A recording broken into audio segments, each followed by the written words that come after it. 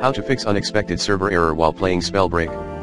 Well, you can do nothing to resolve the Spellbreak unexpected server error, cause it was an issue on the developer's end. See more info at https://twitter.com/playspellbreak/status/1234960969299877889. Anyway, you may still keep trying to join the crew you like.